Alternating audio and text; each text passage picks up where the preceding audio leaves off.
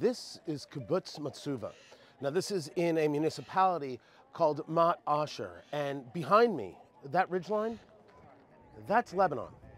That is 1.2 miles away. This entire region was evacuated when the war started in Gaza, and we're a good distance away from Gaza. The mayor of this municipality saw what was happening, and in an hour after noticing and watching and recognizing the extent of the attacks out of Gaza on those kibbutzim and other areas from Hamas, a terrorist organization, ordered the evacuation. And for well over 4 months, the people who live in this kibbutz have not been home. No one is talking about the refugee situation in Israel.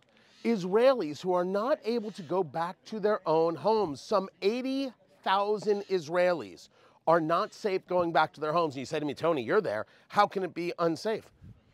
It's unsafe right now. It would be unsafe on a day-to-day basis.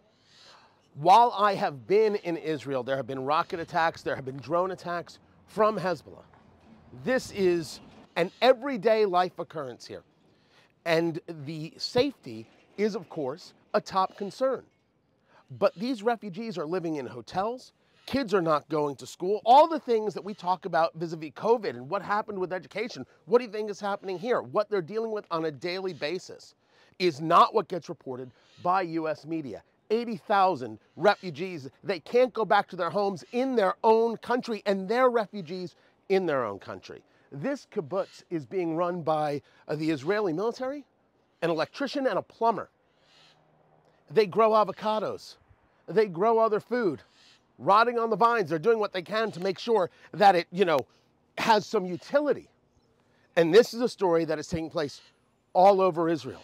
No one is discussing these stories of what has happened to the people here. Kids displaced, families displaced, and sometimes from a place like this to the north, they were put in hotels to the south because that's where the area was that was available. So some family is here, and some family is here, and some family is here, and some family is here. So picture being separated from your family for months at a time in your own country.